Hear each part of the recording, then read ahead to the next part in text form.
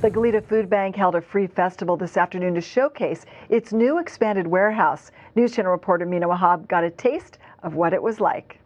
Santa Barbara County Food Bank CEO Eric Talkin recognizes the negative impact food insecurity presents to members of the community. If you don't eat, you can't do anything else. You don't have the ability or the strength to be healthy or to look for a job or deal with any other issues. So it really is the most basic need of all. The food bank's latest move to a more expansive warehouse means that even more people can be fed. Currently, the food bank has had to turn away 32,000 pounds of fresh produce from Los Angeles each week because they haven't had enough storage space.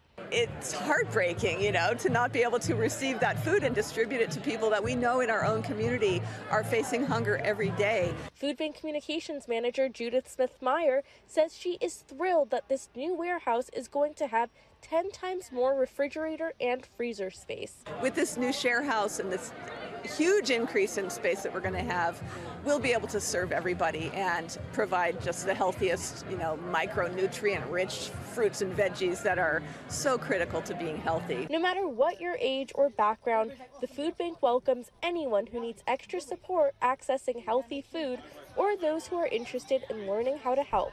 High school teens like Avery Cole understand that food is more than just a basic need. It fosters connection. Food brings people together, and it can also bring joy. Like food, it's usually not just one person eating alone. It's like an activity that can bring people together. In Goleta, I'm News Channel reporter Mina Wahab.